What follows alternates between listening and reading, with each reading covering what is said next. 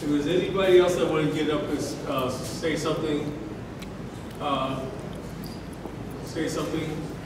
before we get before I bring Brother Nuwan on with the Tourism Association.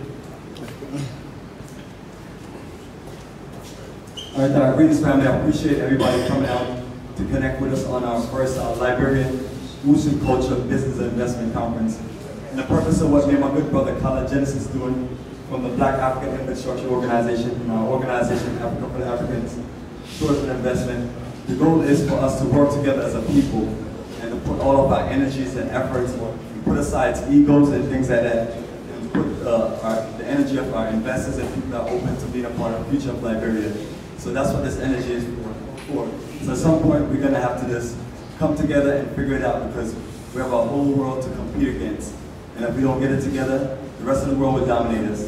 So my brother, keep it strong and keep this energy going. And one of the biggest things that we have to really build on is the energy of tourism, which that foundation creates many things over.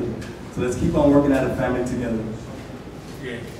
And yes, and for those who don't know me, I'm Bomani Tyehimba, and our organization has been building this energy from Atlanta from 2006 to now. And this is our 18th year doing this journey. This is Liberia, our 12th country to travel to. But also it's a foundation to really connect to the greatness of what our ancestors did. So once again, family, appreciate everybody coming out and giving our support. And let's work together. We can only go stronger. Thank you.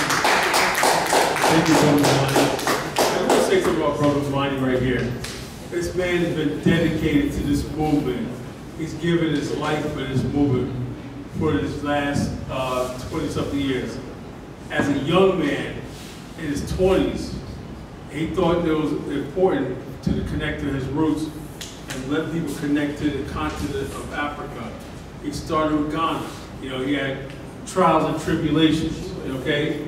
He sacrificed a whole lot, sacrificed his life, you know, for this movement, okay? And that's why we all give him the respect he deserves, okay? So we are going to honor him.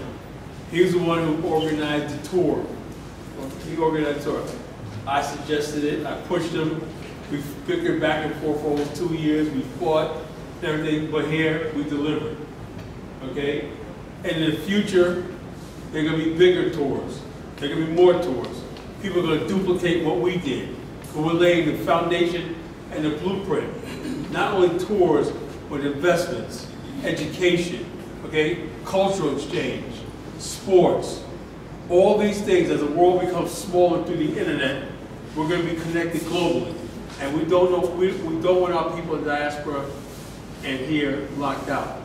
So with that, the man that's responsible for the Tourism Association, okay, my good brother, the chapter president of the Liberia chapter of the Black African Infrastructure Organization, Ross Nuwan Dunbar. He's going to speak about the Tourism Association of Liberia. These are my two partners here. Good afternoon again. Before I say anything, I'd like to invite one of our members to speak on her property that's a tourism property in Kimba County. Okay. She's here also. She came all the way from Great Kimba County, so let her speak. Okay, yes. Sorry about that.